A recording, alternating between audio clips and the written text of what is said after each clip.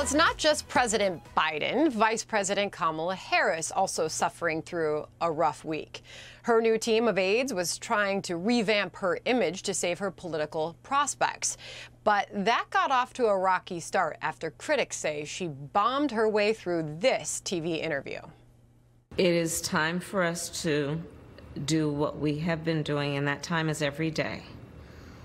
Every day it is time for us to agree that there are things and tools that are available to us to slow this thing down.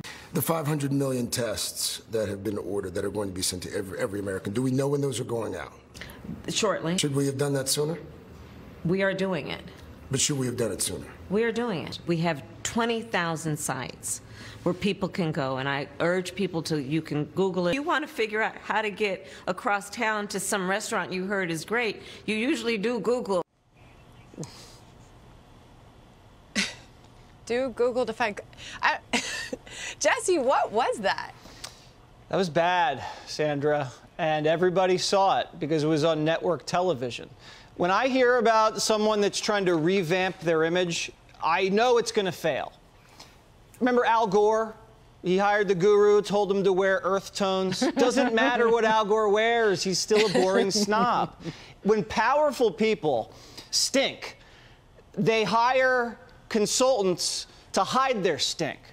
Instead of kind of making sure they don't stink, they try to masquerade the stink from the public. Like, you know the guy in high school who didn't shower, he just put on a lot of cologne? Brian knows what I'm talking about. This is what Kamala Harris is doing. Too well. Look inside herself, see why people don't like her, see what she could do better, and work on that, instead of paying people to spin better for her. If I knew I was doing a network interview and I had a 28% approval rating, I would lock myself in a room with all of my aides the entire day before, and I'd war game the whole thing out. I know they'd ask about COVID, the ticket, the testing. I knew what was coming, and I'd be fluent in it. What does she do instead? She walks out into the interview like she's going on a canoe trip. Like, she's like, oh, where do I sit? Maybe I'll just dip my paddle. This is serious stuff, and a lot of people don't talk about this, but she is a heartbeat away from the presidency.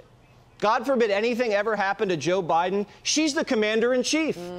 Are you confident Kamala Harris could calculate a risk assessment in a Pacific theater if China or North Korea ever decided to test her? I don't think she could handle it, and people are very concerned about that. Including Whoopi Goldberg on The View. Listen. Not only is it insulting, but, you know, it's just crazy. And this idea that we have no say over what's happening, like it's already done and we shouldn't give a poop. It is disrespectful to Vice President Harris. You know, it's like people would say to me, listen, when you retire or when you leave the show, who do you want to fill in for you? It's like, excuse me, or when they go, oh, she's the young Joy Behar. These are very insulting things to say to people.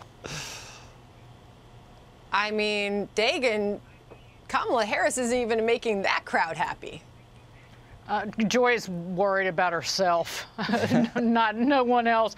All right, I have a theory. Just hang with me here. I don't believe that Kamala Harris got to where she is being this bad of a liar. She has to be able to bullfib better than this. She's a lawyer and a politician, the two top career choices for charlatans. So this has to be on purpose, this performance. Wait, is Harold a lawyer and a politician? Not anymore. He's not a politician anymore. Okay. I was going to let that go. Okay. I was going to let that go, Jesse. So, she has to be doing this on purpose to spotlight how bad it is inside the Biden administration. It's like she's sandbagging for her own preservation to kind of highlight how bad it is inside of this White House. It's like, if I'm blinking hard twice, help me. And just on that note, James Freeman at the Wall Street Journal, he said that, you know, she's been catching javelins for this administration all year. They put her in charge of the border. That's one of the biggest disasters. They're trying to blame her for it. James wrote this: time for Harris to cut Biden loose, how to start leading the country right now and win the presidency in 2025. He said this team is losing and she can best help the country and herself by entering the political equivalent of the NCAA transfer portal. Oh. Brutal. Harold, she's attempting this reset. She gives this interview. She bombs the interview. She's panned by both sides for it. To Jesse's point, why was she not more prepared? It's an interesting and probably the right question. I don't know. I do know this. You know, these are hard jobs, and she, I think, has to accept that, and the president has to accept that. They don't give these jobs away. They're demanding. Now, I think her media appearances have at best been uneven. Her handling of the border, and it's probably reasons for this, it's just not gone well at all. I come back to what I said with the president. I think the vice president's got to understand what her theory, or develop a theory of the case around the things that she's been challenged or tasked with doing, and they're all challenging things.